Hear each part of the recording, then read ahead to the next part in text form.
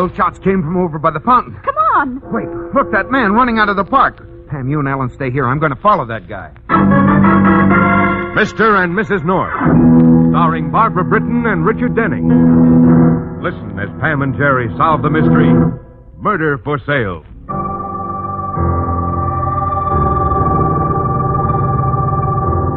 On a February night such as this, the fog steals up the East River from the bay.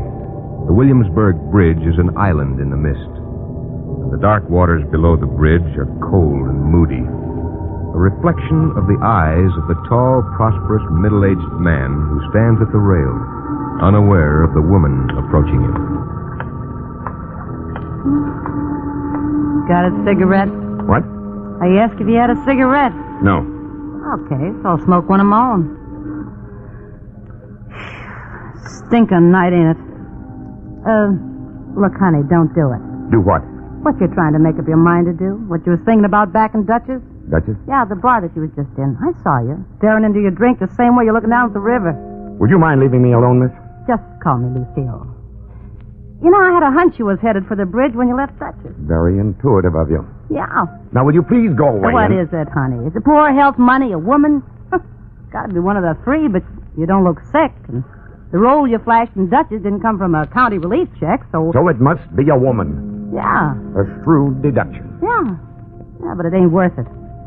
You know, that river's wet and cold, and when you're dead a long, long time. Here.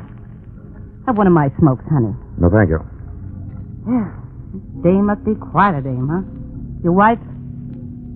Mm-hmm. Your wife. And another guy, I'll bet. Would you please let me... And so you're going to make him feel real bad, like a couple of heels by taking a brody into the river. Well, that's okay, except they'll get over feeling bad, but you won't get over being dead. So, from your angle, it don't add. Have you ever been in love? You said your name's Lucille. Lucille what? I'll just leave it at that, huh? I'll call you Mr. Smith. So you're Mr. Smith and I'm Lucille. I'm cold, I'm broke, and I'm thirsty. Could I buy you a drink? Oh, anything but water, honey. I hate water. Rust pipes. It drowns people.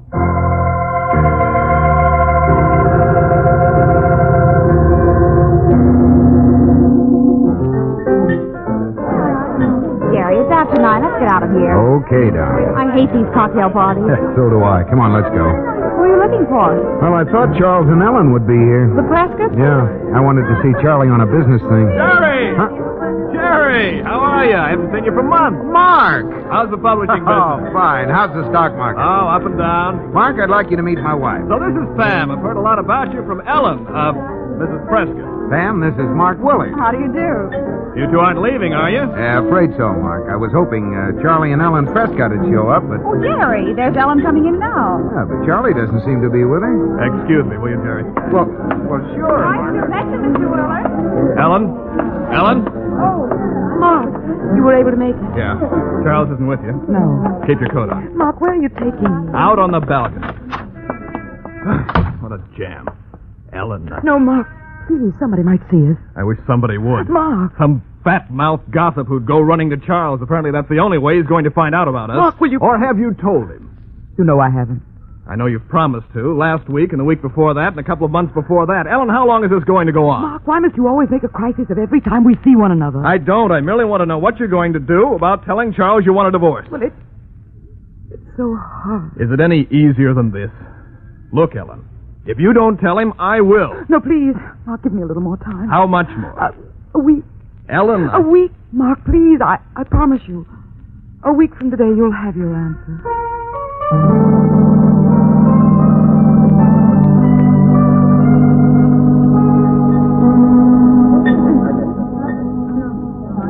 Another round here, Dutch. Okay. So, go on, Mr. Smith. And that's it? After 10 years, your wife's in love with another guy, huh? Yes. Is she younger than you? Almost 20 years younger. Here, your drinks. Yeah, thanks, Dutch. Take it out of this. Sure. Put something in the jukebox, huh, Dutch? Okay. Why are you looking at me like that? I'm just wondering why I've told you all this. Honey, you're in the kind of mood where you talk to a lamppost if it stands still and listens to you.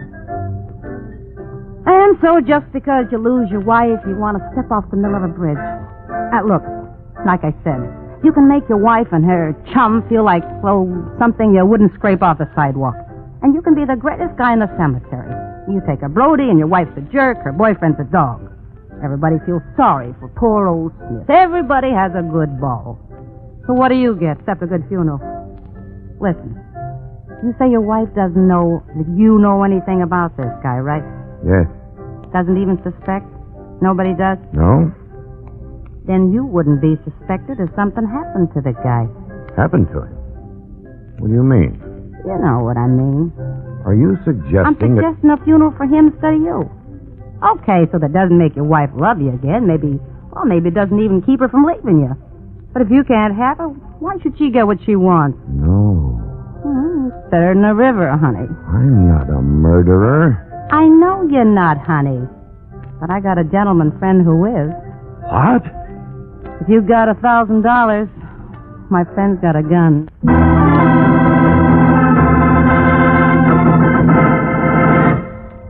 You're not serious. Oh?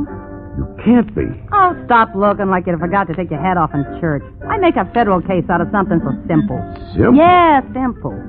It's life of yours, ain't it? No. Well, then what were you doing out there on the bridge? Enjoying the view of Flatbush in the fog, or just enjoying feeling sorry for yourself? Guys like you make me sick. You got as much backbone as Dutch's bar towel. Hey, Dutch, set me up one at the bar, will you? Wait. Well, Nothing. look, Mr. Smith, I'm not trying to sell you anything. You got a problem. I told you how you could solve it. You don't like it my way? Okay, have it yours. No skin off my nose. But if you change your mind, you know where to find me.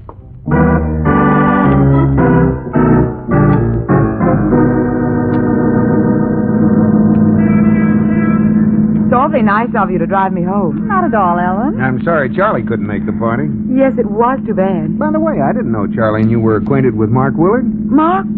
Oh, yes. Yes, we met him last summer in Southampton. Ah, Mark's a nice fellow. Yes. Yes, he is. Oh, here we are, Jerry. Right. Well, thanks again for the lift. Okay, Ellen. We'll have to get together real soon, Ellen. Yes. Good night. Say hello to Charlie for us.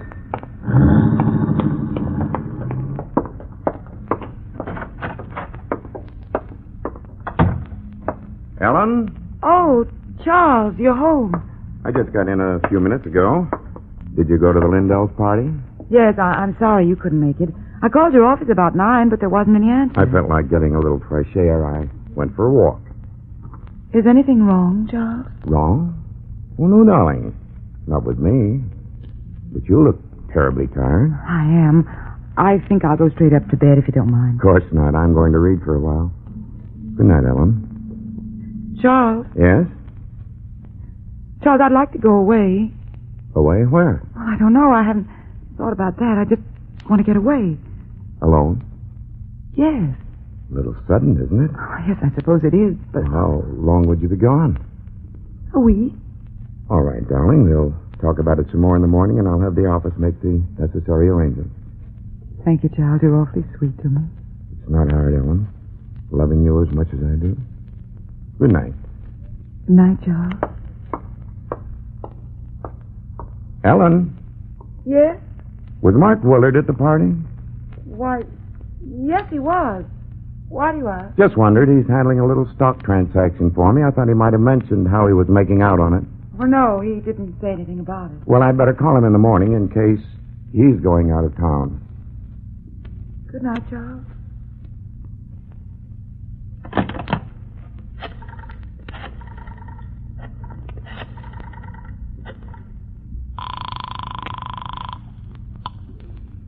Hello? Is this Duchess Tavern? Yeah? Is Lucille there? You want to talk to her? No, just tell her Mr. Smith called. Ask her to wait for me there. I'll be in to see her within an hour.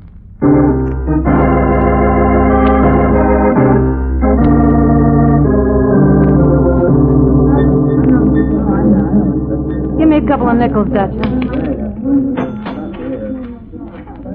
Here you are. Thanks.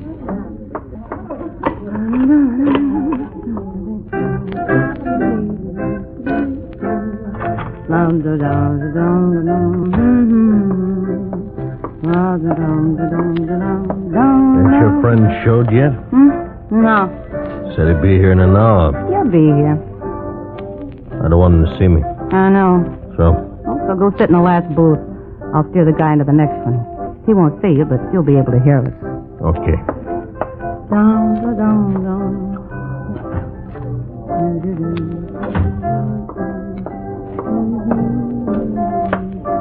Hey, you're late. Sorry? What made you change your mind? Never mind. Let's get this over with. Sure. Let's take this booth here. Oh, here we are. You said your friend would work for $1,000. That's right. There's 1,000 in this envelope. Okay. Don't you want to count it? I trust you, honey. Well, what's the setup? The man who's been seeing my wife has made... Let's keep it sort of impersonal, huh? Just tell me where he'll be and when. Do you know Simmons Park? You mean the little park across from the cathedral up on Maynard Drive? Yes, there's a fountain in the center of the park. He'll be there at 9 o'clock tomorrow evening. You're sure? He'll be there at 9 sharp. And you? Spending the evening with several friends miles from Simmons Park. Is there anything else you need to know? That's all. Good night, Mr. Smith. Not good night. Goodbye. Sure. It's been nice knowing you.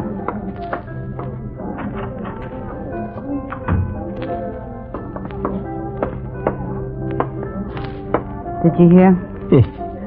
A cinch.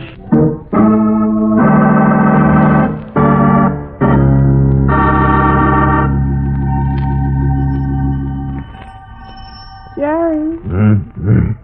The alarm clock. Turn it off.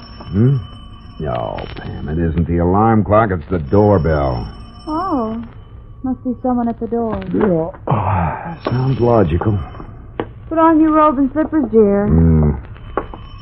Yeah, coming. Yeah, now what do you think? Ellen. Jerry, may I talk to you? Oh, sure. Come on in. Thanks. Pam, it's Ellen Prescott. Ellen? Come into the living room, Ellen. I'm sorry to barge in at this hour of the morning, Jerry. It must be about 5. Yeah, 5:30. Ellen, darling, what is it? Is something the matter? I'm not sure. Oh, what is it, Ellen? I've been up all night trying to find Charles. He was home when I came in last night. I went directly upstairs, and a few minutes later I heard him leave the house. And you haven't seen him or heard from him since? No. Do you have any idea where he was going? None. He didn't say anything to me about going out. Something's happened to him. I know it has. Now, take it easy, Ellen. If anything had happened to him, if he'd been in an accident or if he'd been taken to a hospital, you'd surely have been notified by this time. Oh, Pam, you don't understand. If something's happened, it wasn't an accident. Huh? What do you mean, Ellen? I don't know how to tell you. I've been such a fool. Ellen! Come on, tell us about it, Ellen.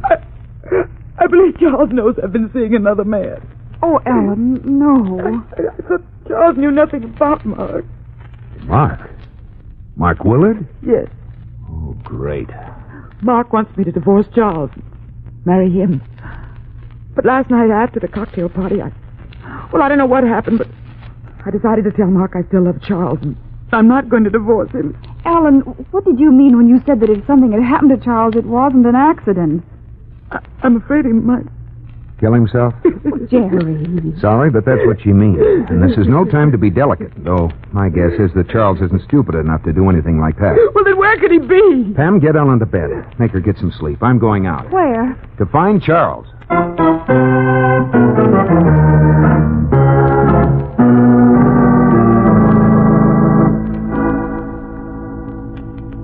I don't understand, Charles. What is it you want to see me about? That stock deal we were discussing a couple of weeks ago, I want to talk to you about it again. At 9 o'clock in the middle of Simmons Park? There's someone I want you to meet, Mark. A man I think you can do some good with in a business way. He lives near the park, and I thought we could meet there and go on together. Well, all right, Charles. Simmons Park, 9 o'clock. Sharp.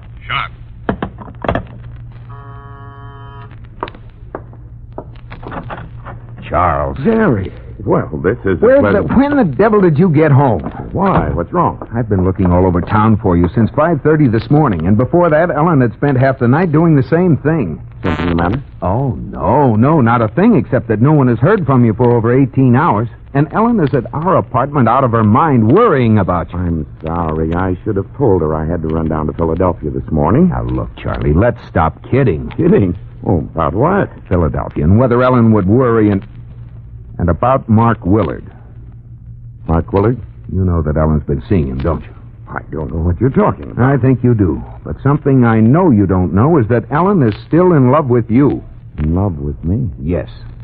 Jerry, if this is some sort of a joke... It's no joke. If you think it is, call Ellen at my place and let her tell you herself. But Jerry, look, I have to make a phone call. All right, I'll wait for you. No, please don't. Charlie, listen, what Jerry, go on home and tell Ellen you saw me and not to worry, and I'll be there shortly. But please. Okay. Thanks. See you in a little while, huh? Yes.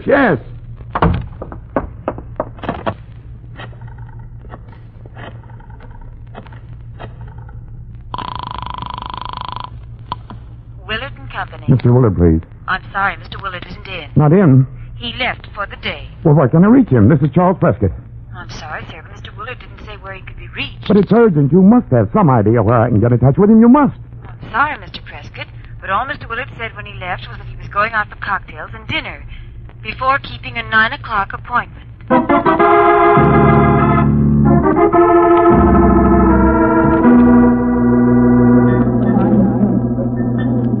Sure, I know Lucille. Say, you're the guy that was in here with her last night, ain't you? Yes, can you tell me how I can get in touch with her? Well, she usually comes in here about 9:30. I have to get in touch with her immediately. Do you know where she lives? No. You're lying. Now, just a minute, mister. No guy's gonna call me a liar. Please. I'm sorry, I apologize, but I have to find Lucille. What you do, slip you a Mickey and take you for that roll you was flashing last night? No. Then what's your beef? Look, who picks up who or what in here and what happens after they leave is none of my business. So? Listen to me, please. Listen. It's worth $50 to me if you can give me any idea where I can find Lucille. 50? Here. Oh, that Lucille must have more on the ball than I figured. Okay, mister. I got a phone number. That's all, and that's on the level. Just a phone number. All right, give it to me. Yeah, let's see now. I had it written down right here. Will you hurry up? I'm looking. Hold your horse. Here. Pennsylvania 60599. Pennsylvania 60599.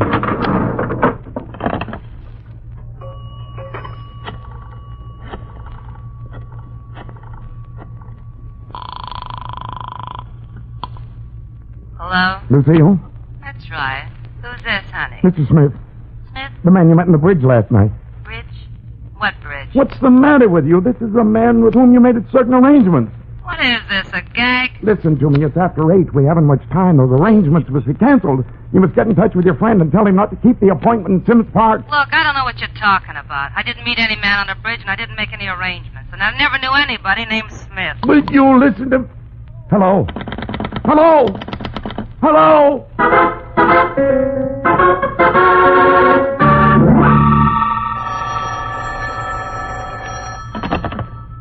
Hello, darling. Jerry, darling, where have you been? No, ask me where I haven't been. It'd be easier to answer. What do you mean? Well, I saw Charles at his house, but he practically showed me the door. And What? Let me finish. After I left, I waited in the car. In a few minutes, he came out and took a taxi to a dive called Duchess on the Lower East Side. Then he left there, went to Mark Willard's apartment, and after that, he went to practically every restaurant and cocktail lounge in town. Well, where is he now? I don't know. I lost him. And I gather you or Ellen haven't heard from him. No, but Mark Willard called Ellen here and said he had an appointment with Charles at 9 in Simmons Park. Simmons Park? Well, why the devil are they meeting there? I don't know. Neither does Mark Willard. All he said was that Charles insisted on it. What time is it now? It's about 8:35. Look, you and Ellen take a taxi and meet me at the Maynard Drive entrance to the park. If the three of us hurry, we can just about make it by 9.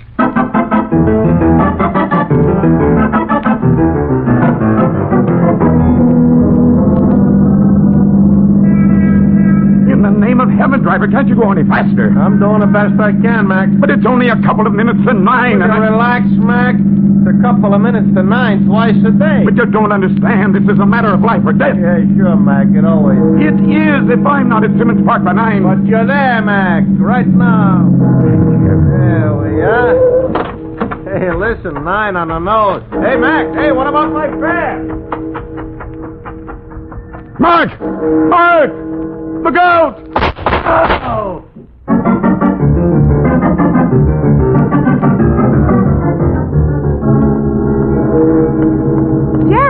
Jerry, here we are. Damn, Ellen, come on. Have you seen Charles? Yeah, he just jumped out of a cab and ran into the park. Jerry! Oh, those were gunshots. Oh! Come on. What in the world is happening? I don't know, but hold it. What?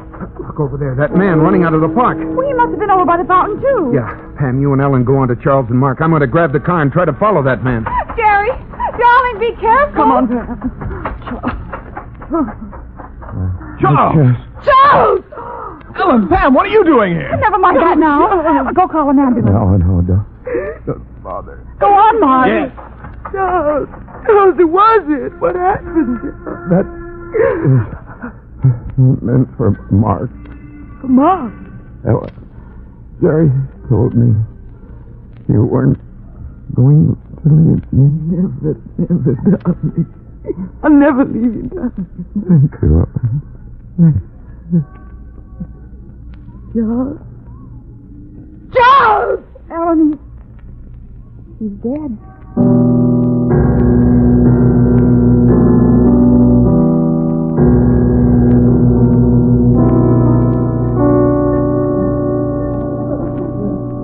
Just as I drew a bead in that guy standing by the fountain, some joker runs into the park yelling, Mark, look out. Go on. Well, the guy at the fountain moved just as I let it blast, and the jerk that yelled at him ran into the 3 slugs. Was the guy you shot the guy was in here talking to me last I tell night? you, I don't know who he was. It was dark. Didn't even see him till after I started blasting. What? Must have been. Why, the stupid jerk. What was he doing there? I don't know, and I didn't wait around to ask. Well, you sure messed this up. I messed it up. Yeah. You're the one who made the deal. You're the one who said it was solid. All right. Besides, what difference does it make? In fact, it works out better this way. We get the dough, and the only guy could hook us up with the caper ain't going to be talking. Yeah, that's right. I hadn't thought of that. So cheer up. You say we blow this joint, huh? Where you want to go? Where do you think? Come on. Night, Dutch. Yeah.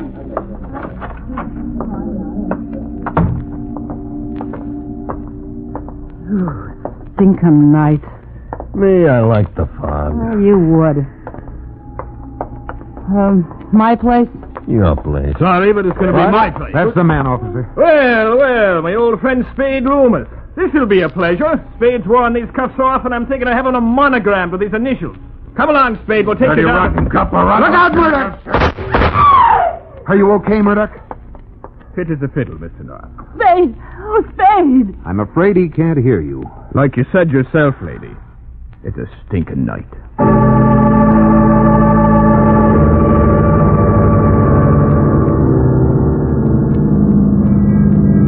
Well, it certainly didn't take that Lucille woman long to break down once they got her down to headquarters, did it? Nope. Tired? At 4 o'clock in the morning, what do you think? We'll be home soon. Yeah. Oh, here we are, driver. Pull up in front of that tavern. Here you are. Keep the change. Oh, I wish the police would have let me drive our car instead of riding in the squad car. We'd have been home by this time. Stop grumbling, sleepyhead. I'm telling you, if I'm not home and in bed within 15 minutes, I'm dead. Well, you will be. And instead of grousing so much, you should be thankful that nothing happened to you in that gunfight between Officer Murdoch and that Loomis man. Here's the car. Come on up. Oh, no. What? Look at that tire. Flat. What did you say about nothing happening to me in that gunfight? What has a gunfight to do with it? Look at the way the tire's ripped. One of the bullets hit it.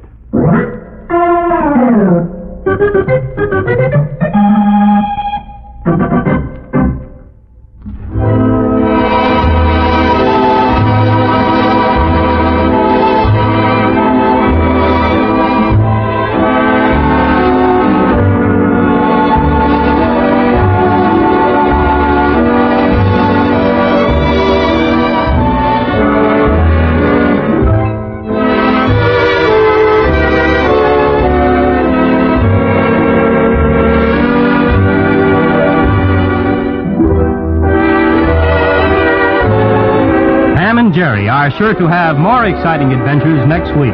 Listen in, won't you? There's always mystery well sprinkled with humor on Mr. and Mrs. North. This is the United States Armed Forces Radio Service.